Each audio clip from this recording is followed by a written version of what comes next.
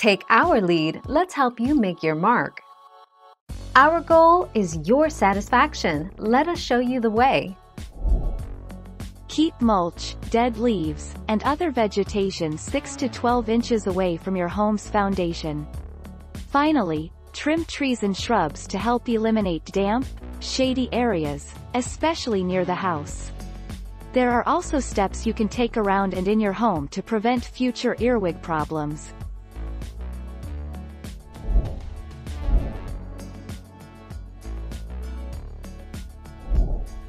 Take our lead. If you have earwigs entering your home, it's usually because 1. Their outdoor environmental conditions have changed and are now too dry or too wet or too hot. 2. You may be attracting them with outside lighting. And 3. Your home has gaps or openings that accidentally let them inside.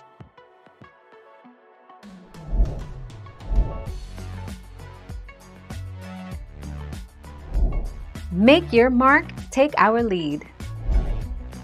Isopropyl alcohol. Combine equal parts isopropyl alcohol 70% and water in a 32-ounce spray bottle and shake well to mix. It will kill earwigs when you spray it on them. You can also spray it around the foundation of your home, in the flower beds, and plants in your garden where the earwig infestation is at its worst. Thank you for watching. Please subscribe and hit the bell notification.